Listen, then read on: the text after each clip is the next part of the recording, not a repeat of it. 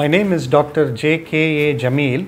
I am a senior consultant in the Department of Surgical Gastroenterology and Minimal Access Surgery at Apollo Hospitals in Greaves Road in Chennai. Today I am going to be sharing with you some information about gallstones.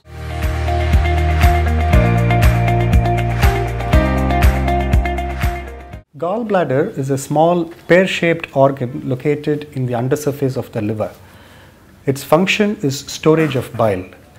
Bile, which is a digestive juice, is secreted from the liver and it empties into the gut. But before it actually empties into the gut, it gets stored in the gallbladder for a little while. And this gallbladder ejects out bile into the gut periodically throughout the day. It happens usually after a heavy meal. Now, bile is a liquid, and there are many ingredients within it. The three most important ingredients are cholesterol, bile salts, and bile pigments.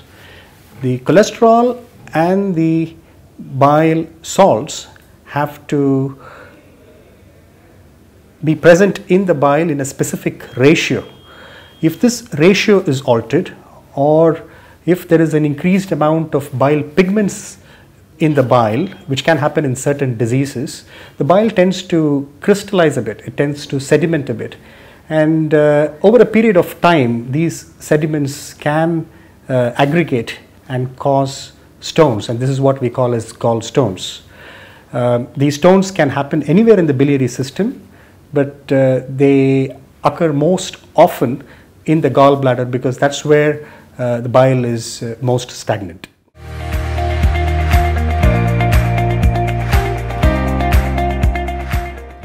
The most common symptom of stones in the gallbladder is abdominal pain, and this pain usually occurs in the upper abdomen on the right side underneath the ribs, and it can go to the back, sometimes to the right shoulder blades.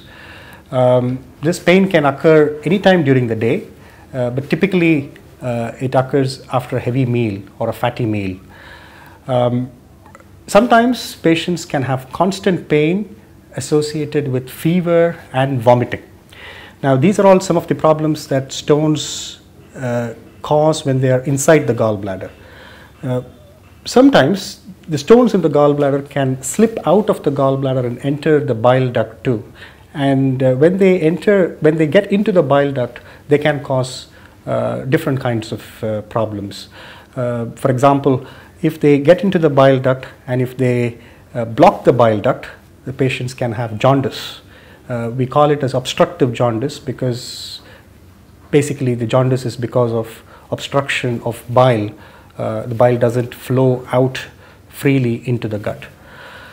The other problem that might occur when the stones slip into the bile duct is what we call as pancreatitis. The bile duct, just before it enters the gut, is joined by another duct called pancreatic duct, which basically brings the pancreatic juice into the gut. If the stone gets stuck at that junction, in addition to patients developing problems with jaundice, they could also develop a condition called pancreatitis, which is basically inflammation of the pancreas because of obstruction of the pancreatic duct. It's a very painful condition. It can be quite serious, and sometimes patients can end up in intensive care unit with pancreatitis, and it can be a life-threatening condition too.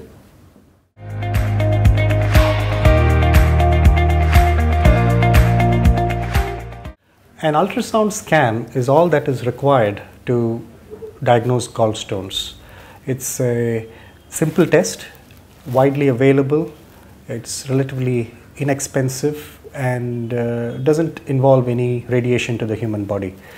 Occasionally, your clinician might want you to have another test which is called an MRCP, which stands for magnetic resonance cholangiopancreaticogram.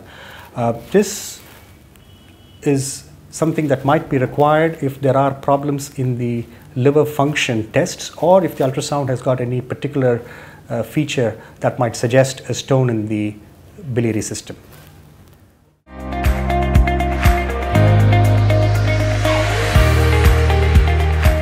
Treatment for symptomatic gallstones depends on whether the stones are present just in the gallbladder or whether they are present in the gallbladder and in the tubes that drain the bile out of the liver, which are the hepatic ducts and the bile duct.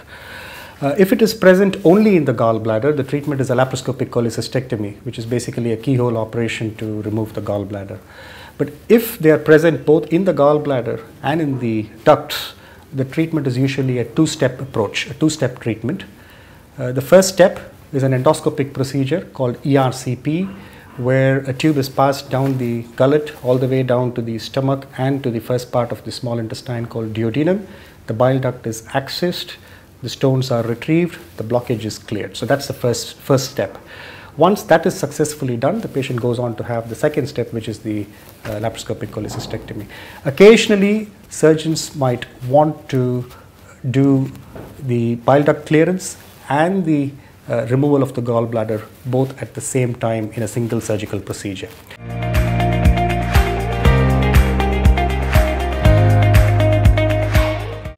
Although these are treatment modalities for symptomatic gallstones, there is a group of patients, a significant number of patients who have stones in the gallbladder but don't have any symptoms whatsoever.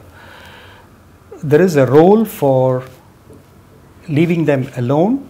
However, it's important that these patients are informed about the potential problems, potential symptoms that these stones could cause in future. And it's quite important that these patients are aware of them and they seek medical attention if and when the symptoms arise.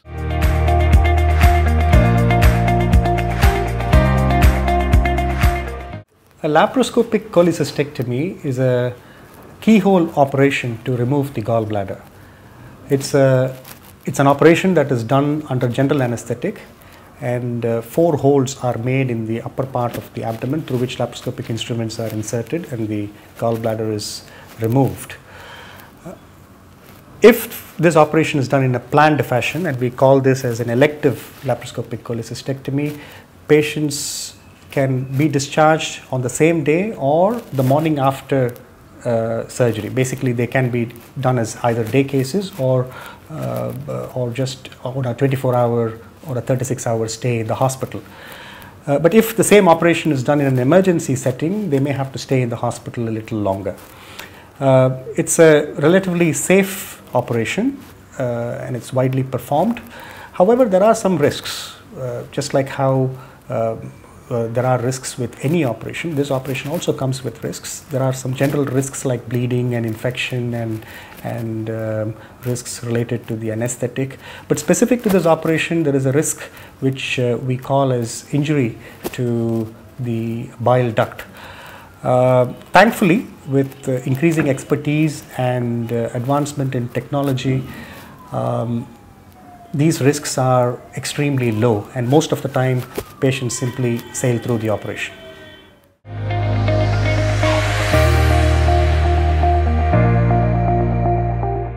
After a laparoscopic cholecystectomy, the recovery is usually quite good. Patients are expected to get out of their beds and start walking in about 4 to 6 hours time. There is no specific dietary restriction after this operation. They can basically start eating and drinking as normal from the next day onwards. The pain that they experience is minimal, and most of the time this is well controlled with just a few tablets of paracetamol over the next few days. The holes that we make to perform this operation are all closed with absorbable sutures, and these sutures dissolve away very well in a few weeks time, and therefore there's no hassle of having to go to a doctor or a nurse for suture removal or anything of that kind. The scar that the patient eventually gets is hardly visible after a few months. Sometimes when patients come back to the doctor after several years, and if the doctor happened to ask the patient, could you please point out exactly where those holes are, the patients find it hard even to locate, to precisely locate where exactly they are.